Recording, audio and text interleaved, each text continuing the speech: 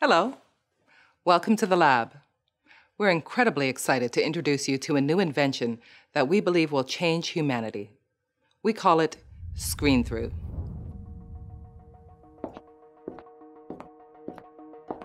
Imagine a world where you could shake hands with the person you're meeting who happens to be on another continent, or being handed the items you just bought online in seconds. Thanks to our patented portal technology, all of this is now possible. But I want to show you what we're most excited about. Come with me.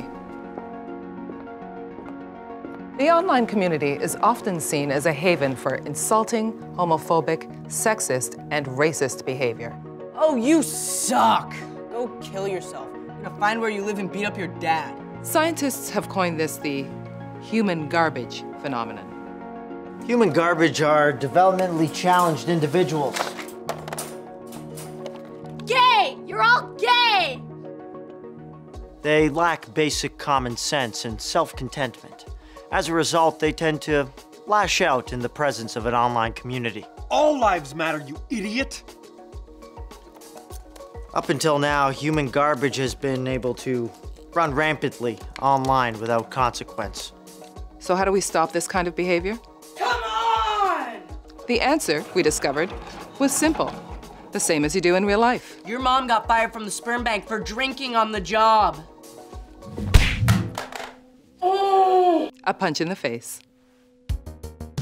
ScreenThru is the next leap forward in interactivity. My nosy wosy. Our goal is to put an end to all the obnoxious turds you encounter online, such as the angry basement virgin. And so, I ask you, fellow meninists, where is our Men's Rights Day? The beggar.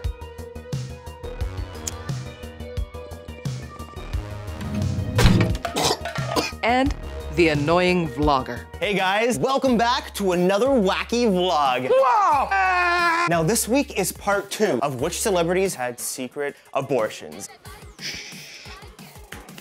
We also include our patented reach extender with every purchase of ScreenThru.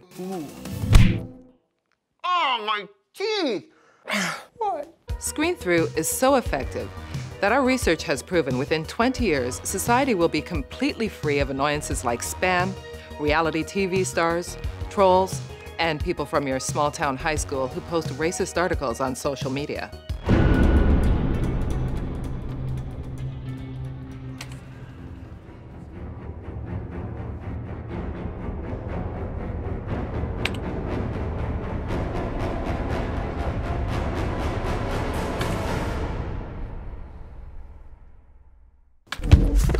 ScreenThru, making the internet a more civilized place, one punch at a time.